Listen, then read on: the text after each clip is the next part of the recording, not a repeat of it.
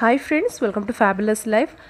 ജീവിതത്തിൽ ഒരുപാട് സ്വപ്നങ്ങൾ, ആഗ്രഹങ്ങളൊക്കെ ഉണ്ടായിട്ടും ഒരുപാട് കാര്യങ്ങൾ ചെയ്യാനുള്ള ഐഡിയാസ് ഉണ്ടായിട്ടും ഒന്നും ചെയ്യാൻ പറ്റാതിരിക്കുന്ന ഒരുപാട് പേരുണ്ട്. അപ്പോൾ അവരൊക്കെ ചോദിക്കുന്ന ഒരു ചോദ്യം, ഞാൻ എവിടെയാണ് തുടങ്ങേണ്ടത് എന്നാണ്. എവിടെ തുടങ്ങണമെന്ന് മനസ്സിലാവുന്നില്ല, എന്തുകൊണ്ടാണ് എനിക്ക് മാത്രം ഒന്നും ചെയ്യാൻ പറ്റാത്തതെന്ന് മനസ്സിലാവുന്നില്ല. അപ്പോൾ അങ്ങനെയുള്ള എല്ലാവർക്കും വേണ്ടിയുള്ളതാണ് ഈ ഒരു വീഡിയോ. ഇതിൽ ഞാനൊരു 10 ടിപ്സ് ഉൾപ്പെടുത്തിയിട്ടുണ്ട്. എളുപ്പത്തിൽ മനസ്സിലാക്കാൻ പറ്റുന്ന, ജീവിതത്തിൽ ഇതുവരെ ആരും പറഞ്ഞു തരാത്ത കുറച്ച് ടിപ്സ് ആയിരിക്കും ഇതെന്ന് ഞാൻ ഉറപ്പ്. അപ്പം നമുക്ക് പെട്ടെന്ന് തന്നെ വീഡിയോയിലേക്ക് കിടക്കാം. അപ്പോൾ ആദ്യം തന്നെ നിങ്ങളോട് പറയാനുള്ളത്, നിങ്ങളുടെ ആഗ്രഹങ്ങൾ, നിങ്ങളുടെ സ്വപ്നങ്ങൾ, നിങ്ങൾക്ക് എങ്ങനെയുള്ള ഒരു ജീവിതമാണ് ജീവിക്കേണ്ടത്, നിങ്ങളുടെ ഡ്രീം ലൈഫ് എന്താണ്, അത് ആദ്യം തന്നെ ഒരു പേപ്പറിൽ എഴുതിയിരിക്കണം. ഒരു റിട്ടേൺ ഗോൾ നിങ്ങൾക്ക് എപ്പോഴും ഉണ്ടായിരിക്കണം. നിങ്ങൾക്ക് ഒരുപാട് സ്വപ്നങ്ങൾ ഉണ്ടാവില്ലേ, ഇന്നത് ചെയ്യണം, അത് ചെയ്യണം, ഇങ്ങനെ ആവണം എന്നൊക്കെ ഒരുപാട് സ്വപ്നങ്ങൾ ഉണ്ടാവുമല്ലോ.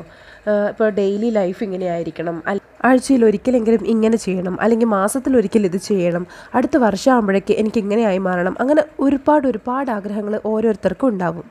ഇങ്ങനെ നിങ്ങളുടെ മനസ്സിലേക്ക് വരുന്ന സ്വപ്നങ്ങൾ അല്ലെങ്കിൽ ആഗ്രഹങ്ങൾ അതൊക്കെ ഒരു പേപ്പറിലേക്ക് മാറ്റി എഴുതുക. എന്തിനാണ് പേപ്പറിലേക്ക് മാറ്റി എഴുതുന്നത്? അതൊക്കെ ഓർത്ത് വെച്ചാൽ പോരേന്ന് ചിന്തിക്കുന്ന ഒരുപാട് പേരുണ്ടാവും. അവിടെയാണ് നിങ്ങളുടെ ആദ്യത്തെ തെറ്റ് പറ്റുന്നത്. പേപ്പറിൽ എഴുതാമെന്ന് പറയുന്നത് വെറുതെ ഒരു സില്ലി ആയിട്ട് പറയുന്ന ഒരു കാര്യമല്ല. പേപ്പറിൽ എഴുതുമ്പോഴാണ് നമ്മുടെ ജീവിതത്തിൽ മാറ്റങ്ങൾ കൊണ്ടുവരാൻ നമുക്ക് പറ്റുന്നത്. നമ്മുടെ സ്വപ്നങ്ങളോ ആഗ്രഹങ്ങളോ ഒക്കെ എപ്പോഴും മാറിക്കൊണ്ടിരിക്കും. ഈ ആഴ്ച ചിന്തിക്കുന്ന കാര്യമായിരിക്കില്ല അടുത്ത ആഴ്ച നമ്മൾ ചിന്തിക്കുന്നത്.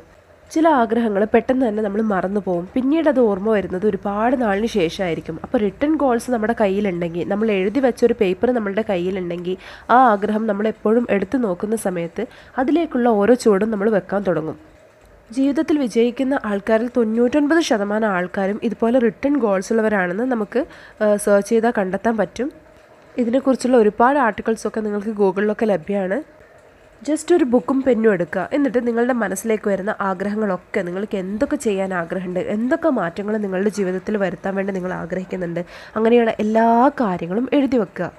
ഈ ഒരു കാര്യം ചെയ്തില്ലെങ്കിൽ ഇനി ഞാൻ പറയാൻ പോകുന്ന 10 ടിപ്സ് നിങ്ങൾ കേട്ടതുകൊണ്ട് ഒരു കാര്യമില്ല. അതുകൊണ്ട് തന്നെ ഇപ്പോൾ തന്നെ ഒരു ബുക്കും പെന്നും എടുത്തുകൊണ്ട് നിങ്ങളുടെ ഗോൾസ് എഴുതി വെക്കുക. എന്ത് തന്നെ ആഗ്രഹം ഉണ്ടെങ്കിലും അതൊക്കെ ഒരു പേപ്പറിലേക്ക് മാറ്റി എഴുതുക.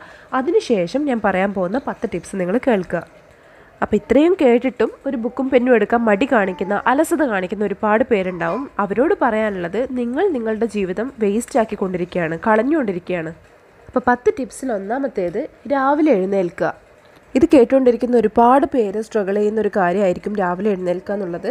പക്ഷേ എനിക്ക് പറയാനുള്ളത്, രാവിലെ എഴുന്നേറ്റാൽ മാത്രമേ, അല്ലെങ്കിൽ ഒരു മോർണിംഗ് പേഴ്സൺ ആണെങ്കിൽ മാത്രമേ നമുക്ക് ഒരുപാട് കാര്യങ്ങൾ ജീവിതത്തിൽ നേടാൻ പറ്റുള്ളൂ. അതുകൊണ്ട് തന്നെ അങ്ങനെ ഒരു റുട്ടീൻ ഉണ്ടാക്കിയെടുക്കുക. രാവിലെ എഴുന്നേൽക്കുന്നത് ശീലമാക്കുക.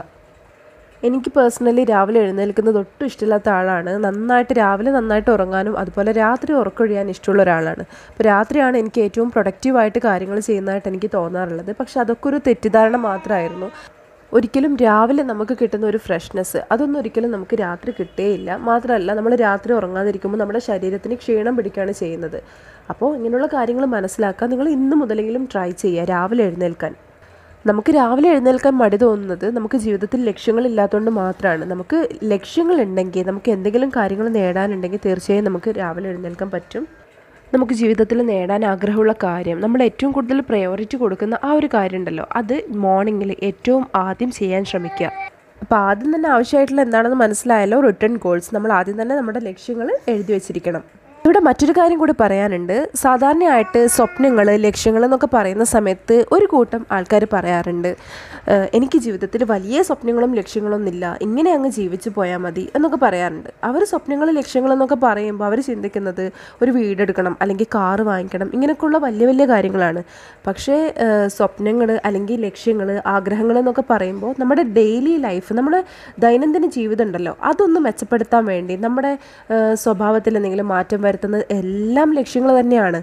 നമ്മുടെ ജീവിതത്തിലെ കുഞ്ഞു കുഞ്ഞു കാര്യങ്ങളിൽ മാറ്റം വരുത്താൻ വേണ്ടി നമ്മൾ പ്രയത്നിക്കുന്നുണ്ടെങ്കിൽ നമ്മൾ ലക്ഷ്യം തന്നെയാണ് നേടിക്കൊണ്ടിരിക്കുന്നത്. ഇപ്പോൾ രാവിലെ എഴുന്നേൽക്കണം എന്ന് നമ്മൾ തീരുമാനിച്ച് അതിനു വേണ്ടി നമ്മൾ ഓരോ ദിവസവും പ്രയത്നിച്ചുകൊണ്ടിരിക്കുകയാണ്. അങ്ങനെ ഒരു ദിവസം നമ്മൾക്ക് രാവിലെ എഴുന്നേൽക്കാൻ പറ്റി എന്നാൽ അത് നമ്മുടെ ഒരു ലക്ഷ്യം നേടൽ തന്നെയാണ്. അതുപോലെ തന്നെ നല്ലൊരു റുട്ടീൻ ഉണ്ടാക്കിയെടുക്കുക.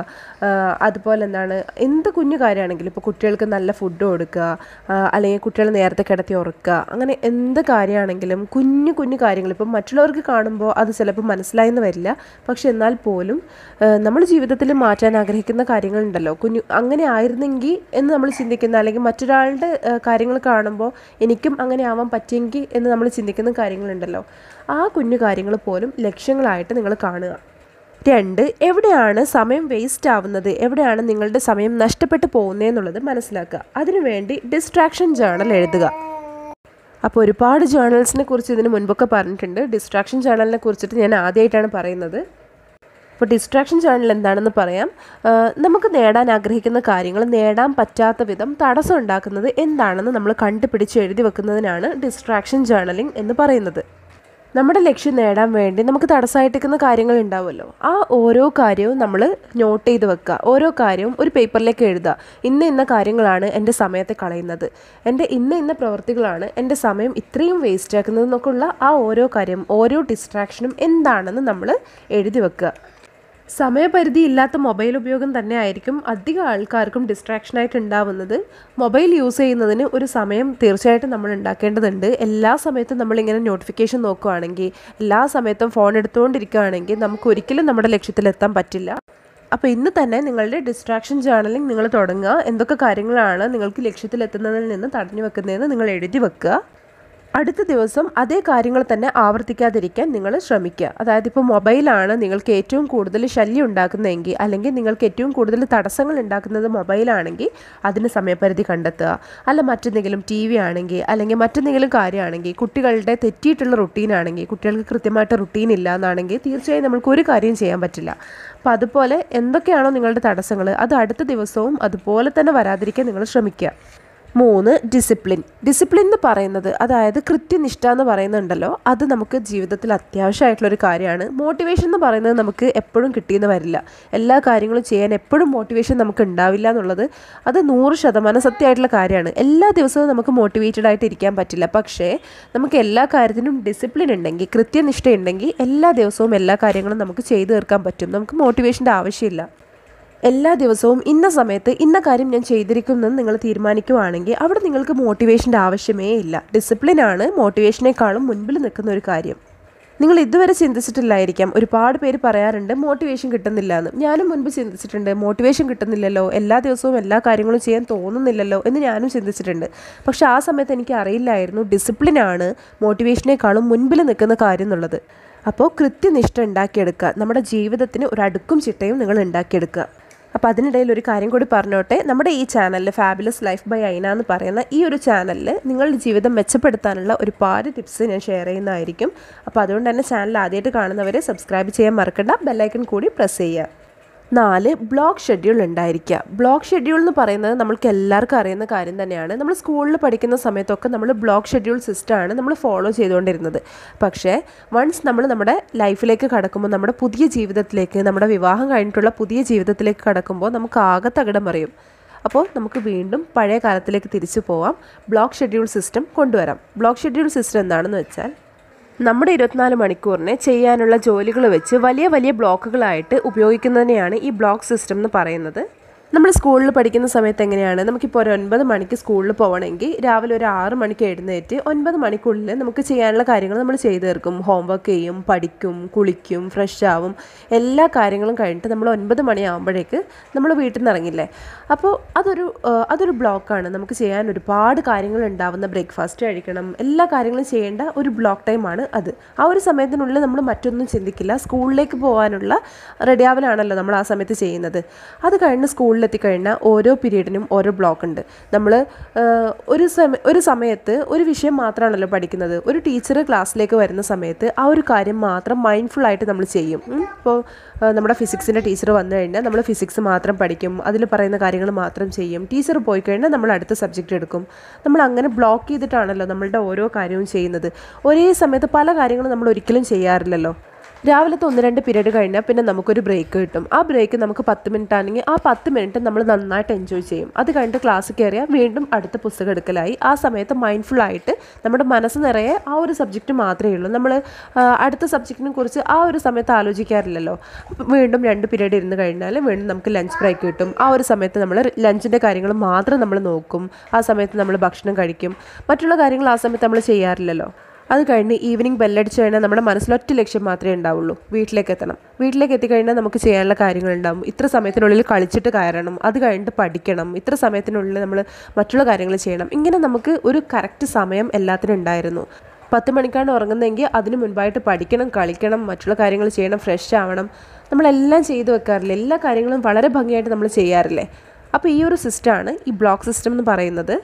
അപ്പോൾ ഈ ഒരു ബ്ലോക്ക് സിസ്റ്റം നിങ്ങളും ഫോളോ ചെയ്യാൻ വേണ്ടി ശ്രമിക്കുക. അപ്പോൾ എനിക്കൊരു സിസ്റ്റം ഉണ്ട്. 5:30 മുതൽ 8:30 വരെയാണ് എനിക്ക് എൻ്റെ മോർണിംഗ് ബ്ലോക്ക് വരുന്നത്.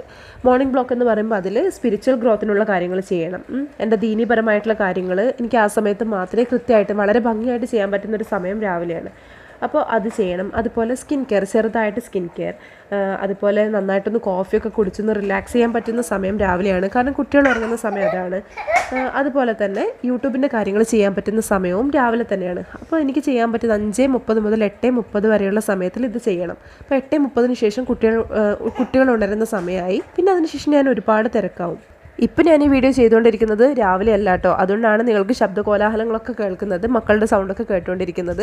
അപ്പോൾ ഒരുപാട് ഗ്യാപ്പ് വന്നതുകൊണ്ട് പകലാണെങ്കിലും ചെയ്ത് തീർക്കുകയാണ് വീഡിയോസ്. അതുകൊണ്ടാണ് നിങ്ങൾക്കിപ്പോൾ കുട്ടികളുടെ ശബ്ദം കേൾക്കുന്നത്. സാധാരണയായിട്ട് ഈ സമയത്ത് ഇതിപ്പോൾ ഏകദേശം ഒരു 10 മണിയൊക്കെ ആയിട്ടുണ്ട്. ഈ സമയത്തൊന്നും ഞാൻ സാധാരണയായിട്ട് യൂട്യൂബിൻ്റെ കാര്യങ്ങളൊന്നും ചെയ്യാറില്ല. ഈ സമയത്ത് എൻ്റെ ബിസിയസ്റ്റ് ആയിട്ടുള്ള സമയമാണ്. അപ്പോൾ പിന്നെ വരുന്നത് ഒരു 8:30 മുതൽ 11 മണി വരെയുള്ള സമയം. ആ സമയത്താണ് ബ്രേക്ക്ഫാസ്റ്റ്, അതുപോലെ കുട്ടികളായിട്ടുള്ള കളിക്കുന്ന സമയം. ഇതൊക്കെ ഒരു 8:30 മുതൽ 11 വരെയാണ് വരിക. പിന്നെ 11 to 12 കുട്ടികളുടെ കുളി, എൻ്റെ കുളി, ഇതൊക്കെ ആ ഒരു സമയത്താണ് വരിക. പിന്നെ 12 to 1:30 ലഞ്ചിൻ്റെ സമയമാണ്. അപ്പോൾ ഇതിലൊക്കെ ഒരുപാട് സമയങ്ങൾ നമുക്ക് ബാക്കി പിടിക്കാൻ പറ്റും. പക്ഷേ നമുക്ക് മക്കളുണ്ടാകുമ്പോൾ കുറേ സമയം വെറുതെയും പോവും. കുട്ടികളുടെ വാശിയിൽ, കരച്ചിലൊക്കെ ഒരുപാട് സമയം കളയും. പിന്നെ 1:30 മുതൽ 3 മണി വരെയുള്ള സമയം കുട്ടികളുടെ നാപ്പ് ടൈമാണ്. ആ സമയത്ത് മക്കൾ രണ്ടാളും ഉറങ്ങുവാണെങ്കിൽ, പെട്ടെന്ന് തന്നെ ഉറങ്ങുകയാണെങ്കിൽ എനിക്ക് ഒരുപാട് സമയം അവിടെ കിട്ടും. അപ്പോൾ ചില ദിവസങ്ങളിൽ കുട്ടികൾ നേരത്തെ ഉറങ്ങും, അപ്പോഴാണ് സമയം കിട്ടുന്നത്. ചില ദിവസങ്ങളിൽ കുട്ടികൾ ആ ഒരു സമയം മൊത്തത്തിൽ വേസ്റ്റാക്കി കളയും. അപ്പോൾ അതൊക്കെ കുട്ടികളുടെ മൂഡ് പോലെയാണ് ആ ഒരു സമയം ഇരിക്കുക. പിന്നെ 3 മണി മുതൽ 6 മണി വരെയുള്ള കാര്യം ഞാൻ ഉപയോഗിക്കുന്നത് കരിയർ ഗ്രോത്ത് എന്ന് പറയുമ്പോൾ യൂട്യൂബിൻ്റെ കാര്യങ്ങൾ എന്തെങ്കിലും ചെയ്യാൻ അല്ലെങ്കിൽ എഴുതാനൊക്കെ ഇരിക്കുന്നൊരു സമയം അതാണ്. എല്ലാ ദിവസവും നമുക്ക് കുട്ടികളൊക്കെ ഉണ്ടാകുമ്പോൾ എല്ലാ ദിവസവും ഒരുപോലെ കൊണ്ടുപോകാനൊന്നും പറ്റില്ല. പക്ഷേ പറ്റുന്ന പോലെ ചെയ്യുക. ഇങ്ങനെ ഒരു ബ്ലോക്ക് ഉണ്ടാക്കി വെക്കുക എന്നുള്ളതാണ് നമ്മൾ ചെയ്യേണ്ടത്. അപ്പോൾ ഒരു സമയത്ത് ചെയ്യാൻ പറ്റാത്തത് അടുത്ത സമയത്തിൽ നമുക്ക് ചെയ്തു തീർക്കാൻ പറ്റും. പിന്നെ 3 to 6 ചെയ്യുന്ന മറ്റുള്ള കാര്യം എന്ന് പറഞ്ഞാൽ ഇപ്പോൾ എന്തെങ്കിലും വാഷ് ചെയ്യാനൊക്കെ ഉണ്ടെങ്കിൽ അതൊക്കെ ആ ഒരു സമയത്ത് തന്നെയാണ് ചെയ്യുന്നത്. അപ്പോൾ ഡെയിലി അത് വ്യത്യാസമായിരിക്കും. ചില ദിവസങ്ങളിൽ ഈ ഒരു സമയത്ത് കുട്ടികളെയും കൊണ്ട് വീട്ടിൻ്റെ ടെറസിൻ്റെ മുകളിൽ പോയി നല്ല സമാധാനത്തിലിരുന്ന് അല്ലെങ്കിൽ കുട്ടികൾ കളിക്കുന്നതൊക്കെ നോക്കി റിലാക്സ് ആയിട്ടിരിക്കുകയാണ് ചെയ്യുക. ചില ദിവസങ്ങളിൽ കോഫി കുടിച്ച് ജേർണലിംഗ് ഒക്കെ ആയിട്ട് ഇങ്ങനെ പോകും. അപ്പോൾ ആ ഒരു സമയം ഞാൻ ഉപയോഗിക്കുന്നത്, ആ ഒരു ഈവനിങ് ടൈം 3 to 6 ഉപയോഗിക്കുന്നത് ഏറ്റവും റിലാക്സ് ആയിട്ട് ചെയ്യാൻ പറ്റുന്ന, എൻ്റെ മനസ്സ് നിറയുന്ന കാര്യങ്ങളാണ് ഞാൻ ആ സമയത്ത് ചെയ്യാറ്. അപ്പോൾ ഇതിന് വേണ്ടിയിട്ട് ഒരുപാട് കാര്യങ്ങൾ ഞാൻ ലിസ്റ്റ് ചെയ്ത് വെച്ചിട്ടുണ്ട്. പുസ്തകം വായിക്കുന്നത്, ഡയറി എഴുതുന്നത്, അതുപോലെ ഒരുപാട് കാര്യങ്ങൾ വെറുതെ ഇങ്ങനെ പ്ലാൻ ചെയ്തിരിക്കുന്നത്. എനിക്ക് പ്ലാനിങ് ഒക്കെ ഇങ്ങനെ വെറുതെ പ്ലാൻ ചെയ്യാൻ ഒരുപാട് ഇഷ്ടമാണ്. അപ്പോൾ ഇങ്ങനെയുള്ള കാര്യങ്ങളൊക്കെ ചെയ്യാൻ ഈ ഒരു സമയം തന്നെയാണ് ഉപയോഗിക്കുന്നത്. അപ്പോൾ ഡെയിലി നമുക്ക് എല്ലാ കാര്യങ്ങളും ചെയ്യാൻ പറ്റില്ലല്ലോ. എന്താണ് ഓരോ ദിവസവും ചെയ്യാൻ പറ്റുക, അത് കുട്ടികളുടെ മൂഡിനനുസരിച്ച് അല്ലെങ്കിൽ എൻ്റെ മൂഡിനനുസരിച്ച് ഞാനത് മാറ്റിക്കൊണ്ടിരിക്കും. പിന്നെ 6 to 8:30 ഈ ഒരു സമയത്ത് നമ്മുടെ പ്രാർത്ഥന വരുന്നുണ്ട് മെയിനായിട്ട്. പിന്നെ അതുപോലെ കുട്ടികൾ ഭക്ഷണം കൊടുക്കുക, നൈറ്റ് റുട്ടീൻ സ്റ്റാർട്ട് ചെയ്യുന്നത് ഈ ഒരു സമയത്താണ്. പിന്നെ 8:30 to 9:15 ബെഡ് ടൈം. ആ സമയത്ത് എന്തെങ്കിലും പറഞ്ഞു കൊടുക്കുക, അവരുടെ കൂടെ കളിക്കുക, ഇങ്ങനെയൊക്കെയുള്ള കാര്യങ്ങൾ. അപ്പോൾ എല്ലാ ദിവസവും കുട്ടികൾ അതേ സമയത്ത് തന്നെ ഉറങ്ങണമെന്നില്ല. ചില ദിവസങ്ങളിൽ മാറ്റം ഉണ്ടാവും.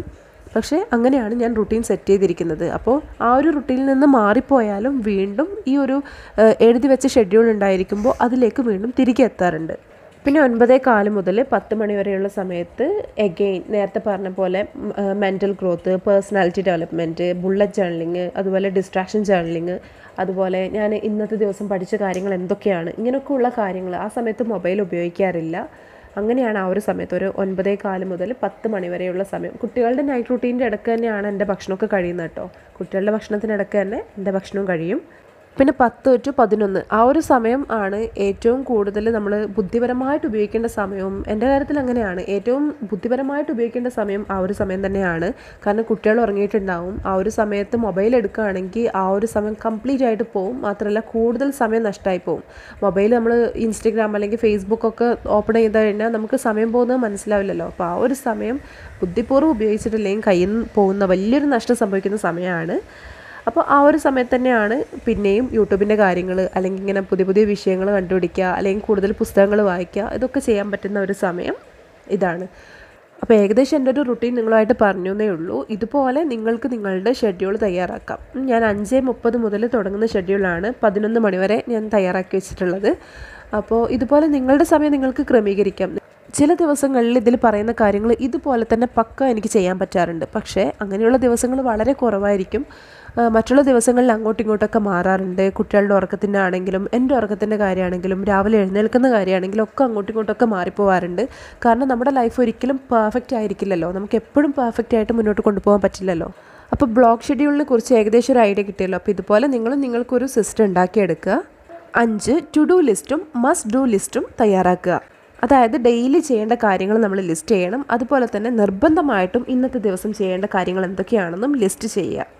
നമുക്ക് ദിവസവും ചെയ്യാനുള്ള കുഞ്ഞു കാര്യങ്ങളാണെങ്കിലും അതൊക്കെ നോട്ട് ചെയ്ത് വെച്ച് അതൊക്കെ ചെയ്ത് തീർക്കുമ്പോൾ ഈ പേപ്പറിൽ വന്ന് ടിക്ക് ചെയ്യുമ്പോൾ നമുക്ക് മനസ്സിന് ഒരുപാട് സന്തോഷം കിട്ടും. അതുപോലെ നിർബന്ധമായിട്ട് ചെയ്യേണ്ട കാര്യങ്ങളും ലിസ്റ്റ് ചെയ്ത് വെച്ചുകൊണ്ട് അതിങ്ങനെ ഓരോന്നും ചെയ്ത് തീർക്കുമ്പോൾ അതിലേക്ക് ഓരോ കുഞ്ഞു ടിക്കറ്റും എടുക്കുമ്പോൾ നമുക്ക് പറഞ്ഞറിയിക്കാൻ പറ്റാത്തൊരു സന്തോഷം തന്നെയാണ്. അപ്പോൾ അത് നിർബന്ധമായിട്ട് എല്ലാ ദിവസവും ചെയ്യാൻ ശ്രമിക്കുക. എല്ലാ ദിവസവും ടു ഡു ലിസ്റ്റും മസ്റ്റ് ഡു ലിസ്റ്റും തയ്യാറാക്കുക. 5 ഫോക്കസ് ചെയ്യുക. നമ്മൾ ചെയ്യുന്ന കാര്യത്തിൽ എപ്പോഴും ശ്രദ്ധയുണ്ടായിരിക്കുക. ഓരോ കാര്യങ്ങളും ചെയ്യുമ്പോൾ ആ ഒരു കാര്യത്തിൽ മാത്രം ശ്രദ്ധിക്കുക. 7 എല്ലാ കാര്യത്തിനും ഡെഡ് ലൈൻ ഉണ്ടായിരിക്കുക. അപ്പോൾ നേരത്തെ പറഞ്ഞ മൊബൈലിൻ്റെ കാര്യത്തിൽ പറഞ്ഞ പോലെ എല്ലാത്തിനും ഒരു സമയപരിധി ഉണ്ടായിരിക്കണം. ഇന്ന സമയത്തിനുള്ളിൽ ഞാൻ ഇന്ന കാര്യം ചെയ്തിരിക്കും. അങ്ങനെ ഓരോ കാര്യത്തിനും സമയപരിധി ഉണ്ടായിരിക്കണം. രാത്രി ഇത്ര സമയത്തിനുള്ളിൽ കിടക്കും, മക്കൾക്ക് ഇന്ന സമയത്തിനുള്ളിൽ ഭക്ഷണം കൊടുക്കും, മക്കളെ ഇത്ര സമയത്തിനുള്ളിൽ ഉറക്കും, അതുപോലെ ഞാൻ രാവിലത്തെ ഭക്ഷണം ഇത്ര സമയത്തിനുള്ളിൽ ഉണ്ടാക്കിയിരിക്കും, അല്ലെങ്കിൽ ഇത്ര സമയത്തിനുള്ളിൽ ഞാൻ ഭക്ഷണം കഴിക്കും. ഇങ്ങനെ ഓരോ കാര്യത്തിനും സമയപരിധി ഉണ്ടാക്കിയെടുക്കുക. നമുക്കെല്ലാവർക്കും തെറ്റുപറ്റുന്നത് ഈ ഒരു കാര്യത്തിൽ തന്നെയാണ്, സമയപരിധി. എല്ലാ കാര്യത്തിനും സമയപരിധി ഉണ്ടായിരിക്കുക. 8 ഉറക്കത്തിന് കൃത്യമായിട്ടുള്ളൊരു സമയം നിശ്ചയിക്കുക. ഇതൊരിക്കലും വളരെ സില്ലി ആയിട്ട് കാണാൻ പാടില്ല. ഉറക്കത്തിന് കൃത്യമായിട്ടുള്ള ഒരു സമയം ഉണ്ടായിരിക്കണം. നമ്മൾ ഉറങ്ങുന്നതിൻ്റെ സമയപരിധി നമ്മൾ നിശ്ചയിക്കണം. ഒരുപാട് ഉറങ്ങുന്ന ആൾക്കാരുണ്ടാവും, അതുപോലെ തീരെ ഉറങ്ങാത്ത ആൾക്കാരുണ്ടാവും. അതൊക്കെ മാറ്റി വെച്ചുകൊണ്ട് കൃത്യമായിട്ട് ഉറക്കത്തിനൊരു സമയം തീരുമാനിക്കുക. ഏത് സമയത്ത് കിടക്കണം എന്നും ഏത് സമയത്ത് ഉണരണം എന്നുള്ളത് നിങ്ങൾ തന്നെ സമയം ഉണ്ടാക്കിയെടുക്കുക. 9 ഗ്രാറ്റിറ്റ്യൂഡ് ജേണൽ എഴുതുക. ഇതൊരുപാട് വീഡിയോസിലായിട്ട് പറഞ്ഞിട്ടുള്ള കാര്യമാണ്. എങ്കിൽ പോലും ഈ ഒരു ഗ്രാറ്റിറ്റ്യൂഡ് ജേണൽ എഴുതാമെന്ന് പറയുന്നത് ഒരിക്കലും വിട്ട് കളയാൻ പാടില്ലാത്ത ഒന്നായതുകൊണ്ടാണ് ഇതിലും ഞാൻ പ്രത്യേകം പറയുന്നത്. ഗ്രാറ്റിറ്റ്യൂഡ് ജേണൽ എന്താണെന്ന് വെച്ചാൽ നമുക്ക് നന്ദിയുള്ള കാര്യങ്ങൾ, നിങ്ങൾ എന്തൊക്കെ കാര്യത്തിൽ നന്ദിയുള്ളവരാണെന്നുള്ളത് നോട്ട് ചെയ്ത് വെക്കുക, ഒരു പേപ്പറിലേക്ക് എഴുതി വെക്കുക. അതിനാണ് ഗ്രാറ്റിറ്റ്യൂഡ് ജേണലിംഗ് എന്ന് പറയുന്നത്.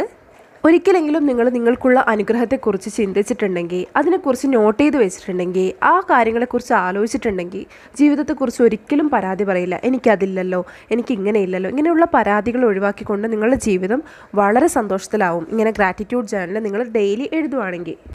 ജീവിതത്തിൽ ഒട്ടും തന്നെ തൃപ്തിയില്ലാത്ത, സന്തോഷമില്ലാത്ത ആൾക്കാർ ഒരുപാടുണ്ട്. എൻ്റെ ചുറ്റും തന്നെ അങ്ങനെയുള്ള ഒരുപാട് പേരെ ഞാൻ കണ്ടിട്ടുണ്ട്. അതായത് ഉള്ളതിലൊന്നും അവർക്ക് സന്തോഷമില്ല, ഇല്ലാത്ത കാര്യങ്ങളെക്കുറിച്ചാണ് എപ്പോഴും ആലോചിച്ചുകൊണ്ടിരിക്കുന്നത്. അതുണ്ടായിരുന്നെങ്കിൽ, ഇതുണ്ടായിരുന്നെങ്കിൽ, എനിക്ക് കുറച്ച് പൈസ ഉണ്ടായിരുന്നെങ്കിൽ, എനിക്ക് ഇന്ന സാധനങ്ങൾ ഉണ്ടായിരുന്നെങ്കിൽ എന്നൊക്കെ ഇങ്ങനെ പറഞ്ഞുകൊണ്ടിരിക്കുന്ന ആൾക്കാർ, പക്ഷെ അതിനുവേണ്ടി പ്രയത്നിക്കാത്ത ആൾക്കാർ. അപ്പോൾ ഈ പരാതികൾക്ക് പകരം നിങ്ങൾ ആലോചിച്ച് നോക്കുക, നിങ്ങൾക്ക് എന്തൊക്കെ അനുഗ്രഹങ്ങളുണ്ട്. നിങ്ങളുടെ കുട്ടി നിങ്ങൾക്കൊരു അനുഗ്രഹമാണ്. എത്രയോ പേര് മക്കളില്ലാതെ കഷ്ടപ്പെടുന്നുണ്ട്. അതുപോലെ നിങ്ങളുടെ ഭർത്താവ് നിങ്ങൾക്കൊരു വലിയ അനുഗ്രഹമാണ്. എത്രയോ പേര് ഭർത്താക്കന്മാരെ കൊണ്ട് ബുദ്ധിമുട്ട് അനുഭവിക്കുന്നുണ്ട്.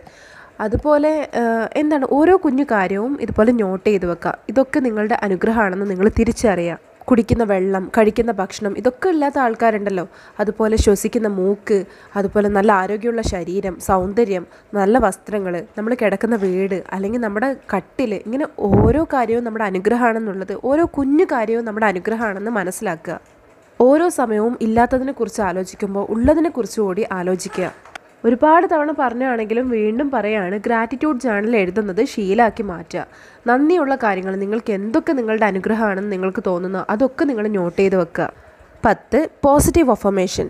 ഈ ഒരു കാര്യം നിങ്ങൾ നിർബന്ധമായിട്ട് ചെയ്യുക. Positive affirmation. നിങ്ങൾക്ക് നെഗറ്റീവായിട്ടുള്ള ചിന്തകൾ വരുന്ന സമയത്ത് ആ നെഗറ്റീവായിട്ടുള്ള ചിന്തകളെ, നിങ്ങൾക്ക് വിഷമങ്ങൾ ഉണ്ടാക്കുന്ന ചിന്തകളെ നിങ്ങൾ നേരെ പോസിറ്റീവായിട്ട് മാറ്റുക. നേരെ ഓപ്പോസിറ്റ് ആക്കിയിട്ട് മാറ്റി അത് നിങ്ങൾ ആവർത്തിച്ച് മന്ത്രങ്ങൾ പോലെ പറഞ്ഞുകൊണ്ടിരിക്കുക. എനിക്ക് വയ്യ എന്ന് പറയുന്നതിന് പകരം എനിക്കെല്ലാം ചെയ്യാൻ പറ്റും എന്നുള്ളത് പറയുക. എന്തൊരു കഷ്ടപ്പാടാണ് എൻ്റെ ജീവിതം എന്ന് പറയുന്നതിന് പകരം ഞാൻ മെച്ചപ്പെട്ടുകൊണ്ടിരിക്കുകയാണെന്ന് പറയുക. ഒന്നും ശരിയില്ല എന്ന് പറയുന്നതിന് പകരം ഞാൻ എൻ്റെ ജീവിതത്തെ ശരിയാക്കിയെടുക്കും എന്ന് പറയുക. ഒരു കാര്യവും നടക്കുന്നില്ലല്ലോ എന്ന് പറയുന്നതിന് പകരം ഞാൻ എല്ലാ കാര്യവും നടത്തിക്കുമെന്ന് പറയുക. ഇങ്ങനെ നിങ്ങളുടെ മനസ്സിൽ വരുന്ന ഓരോ നെഗറ്റീവായിട്ടുള്ള കാര്യങ്ങൾക്കും പകരം പോസിറ്റീവായിട്ടുള്ള മന്ത്രങ്ങൾ അത് ഇങ്ങനെ പറഞ്ഞുകൊണ്ടേയിരിക്കുക. എന്ത് കാര്യത്തിലാണോ നിങ്ങൾക്ക് ഇൻസെക്യൂരിറ്റി തോന്നുന്നത്, ഒരു സുരക്ഷിതത്വം ഇല്ലായ്മ തോന്നുന്നത്, അല്ലെങ്കിൽ നിങ്ങൾക്ക് സങ്കടങ്ങൾ ഉണ്ടാക്കുന്ന കാര്യങ്ങൾ എന്തൊക്കെയാണ്, നെഗറ്റീവായിട്ടുള്ള ഊർജ്ജം തരുന്നത് എന്തൊക്കെ കാര്യങ്ങളാണ്, അതൊക്കെ നേരെ പോസിറ്റീവാക്കി മാറ്റിയിട്ട് അതെപ്പോഴും ഇങ്ങനെ മന്ത്രിച്ചുകൊണ്ടിരിക്കുക. അപ്പോൾ ഈ വീഡിയോയിൽ പറഞ്ഞ ഓരോ കാര്യവും നിങ്ങൾ 1 by 1 ആയിട്ട് ജീവിതത്തിലേക്ക് പകർത്തുക. തീർച്ചയായിട്ടും ഒരാൾക്ക് ഈസി ആയിട്ട് ഫോളോ ചെയ്യാൻ പറ്റുന്ന കാര്യങ്ങൾ തന്നെയാണ്. കാരണം എനിക്ക് ഫോളോ ചെയ്യാൻ പറ്റുന്നുണ്ട്. നമുക്ക് എല്ലാ ദിവസവും ഒരുപോലെ പെർഫെക്റ്റ് ആക്കാൻ പറ്റിയെന്ന് വരില്ല. പക്ഷേ എന്നാൽ പോലും ആഴ്ചയിൽ ഒരു 1-2 ദിവസം ചെയ്തുകൊണ്ടെങ്കിലും നിങ്ങളിത് നിങ്ങളുടെ ജീവിതത്തിലേക്ക് കൊണ്ടുവരിക. അപ്പോൾ വീഡിയോ ഇഷ്ടമായിട്ടുണ്ടെങ്കിൽ ലൈക്ക് ചെയ്യാനും അതുപോലെ നിങ്ങളുടെ പ്രിയപ്പെട്ടവരിലേക്ക് കൂടി ഷെയർ ചെയ്ത് കൊടുക്കാനും മറക്കരുത്. കൂടുതൽ നല്ല വീഡിയോസുമായി വീണ്ടും കാണാം. അൻറ്റിൽ ദെൻ ബൈ.